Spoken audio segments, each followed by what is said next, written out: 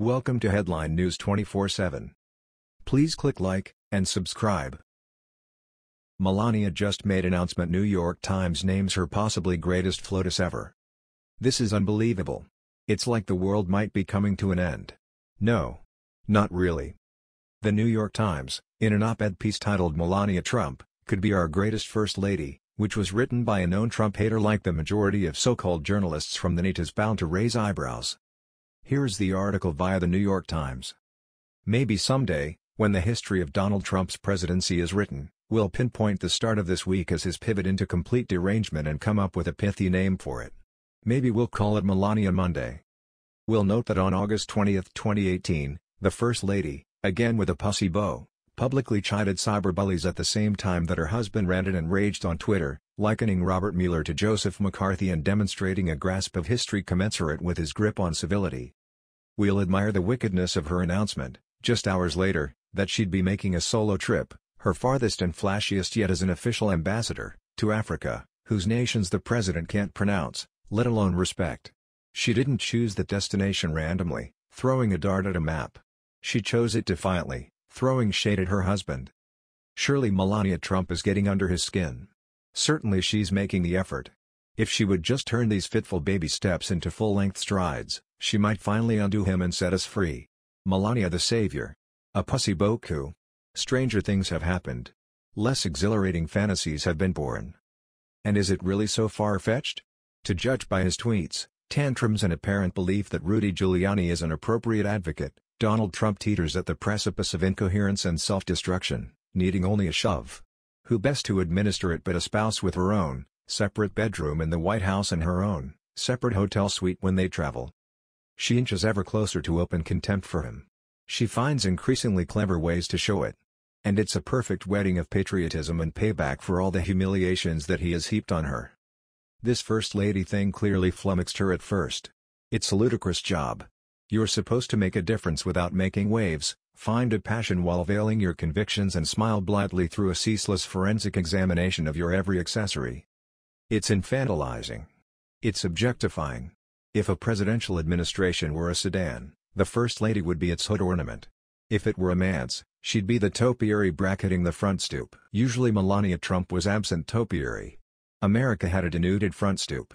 And we made hasty assumptions. When she initially announced her anti-cyberbullying campaign in a speech in November 2016, we thought that she was out to lunch. Did she not see the contradiction? For the president's first State of the Union address, she wore a white pantsuit that served as a sartorial reminder of suffragists and of Hillary Clinton.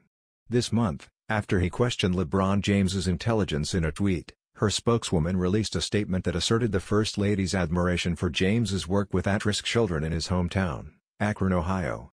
Melania was possibly interested in visiting the school there that James had helped to start, the statement said. And my colleagues Katie Rogers and Maggie Haberman recently reported that during a trip overseas last month, the president had a fit because the First Lady's television on Air Force One was tuned to CNN, not his beloved Fox News. Was CNN an accident or a provocation? Well, in a public response to the incident, Melania's spokeswoman made clear that the First Lady watches any channel she wants. I'm not sure what to make of that. I really don't care, do you? Jacket that she wore on her way to a detention center for migrant children in Texas. It's the rosebud of our time.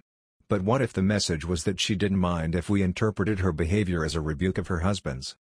Marriage is psyops, it's not virgin territory, but the stage and stakes here are epic. On Monday, as the Washington Post's James Hohmann noted, she used the phrase global society in both her spoken remarks about cyberbullying and her written remarks about the trip to Africa, which she praised for its rich culture. Her husband, of course, treats globalists and globalism as dirty words, and some of his shithole countries are on that richly cultured continent. She'll be going there without him. Other First Ladies beautified highways, promoted reading, planted squash. This one could abbreviate a nightmare. She's in a situation that her predecessors weren't, on the arm of an overlord who needs undermining, and it's her invitation to greatness, or at least her prompt for an itinerary tailored to taunt. I urge that visit to James's school. Bring Don Lemon along.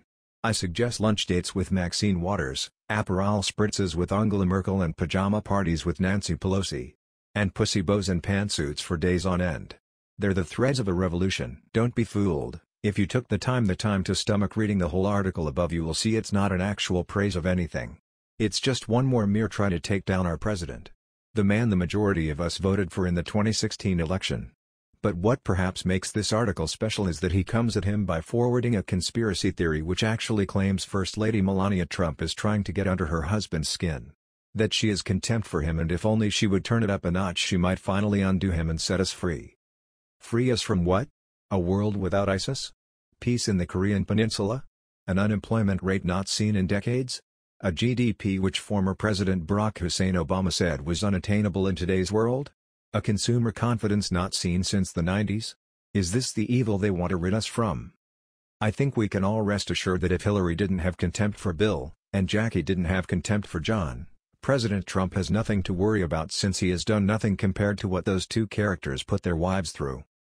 The author of this piece, Frank Bruni, has been with the Times since 1995 and has actually held a variety of jobs in the field of journalism, which in today's world seems to have open contempt for people like you and I. He was White House reporter, Rome bureau chief, and chief restaurant critic before becoming a columnist in 2011 for The Need. Maybe he should just stick to being a restaurant critic, which I am sure he didn't excel at either outside of his own elitist circles. That was the news. We thought you might be interested in knowing about this. Please click like and subscribe.